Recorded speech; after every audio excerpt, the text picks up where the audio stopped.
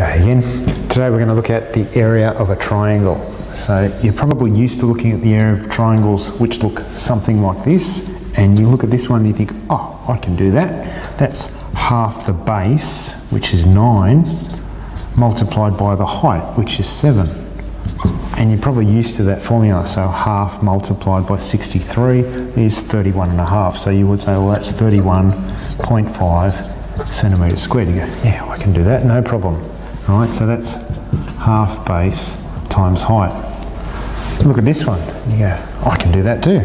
Half the base times the height, because there's a right angle, you know that that's automatically the height, so you just go half multiplied by 8 multiplied by 9, 9 eighths is 72, half of 72 equals 36 centimetres squared. You could punch it in your calculator if you weren't up to scratch on your times tables. Learn your times tables, it speeds you up. What happens when you get a triangle like this and you go, oh my goodness, there's no right angle, they haven't given me the height, what the heck do I do? Well, pretty simple. You're given a formula sheet and it's actually got area of triangle on it, and it says half AB sine C.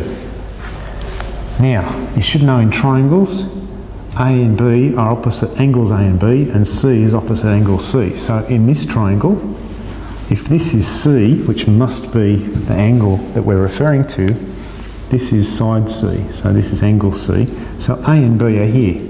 And it doesn't matter which one you call A and which one you call B, as long as you realise there's your A and your B. Okay?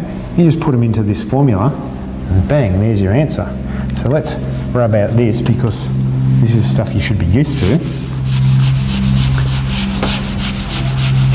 And we'll do one example here, we'll rub it out and we'll do another one. So half AB sine C, so you're going to go half multiplied by, like I said, doesn't matter which one you put as A and B. So we'll go 19 times 30 multiplied by sine 28. Punch that in your calculator and you end up with, what have we got? 133.7999, which is basically 0.8 centimetres squared. And it's a very easy way to find the area of a triangle. Sometimes they might give you this, and we'll just do another one. Let's do a second example. We're going to use this formula, and we'll just change something.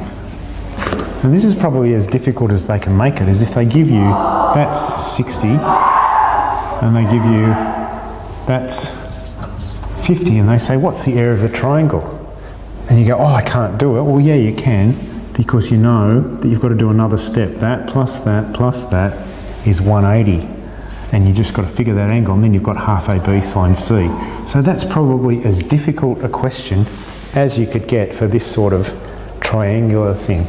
Okay, it's not really any more difficult questions they can make up that are plain questions. They can write descriptive questions, but if it's a plain question, that's probably as hard as it gets. So we got 180 minus 60 plus 50 is 110. So that would equal 70. So then we're going to go half multiplied by 19 multiplied by 30 multiplied by sine 70.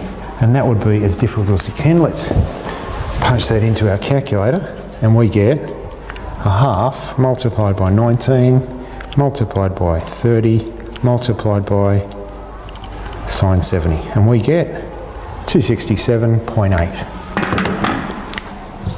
So 267.8 centimetres squared, and you're done.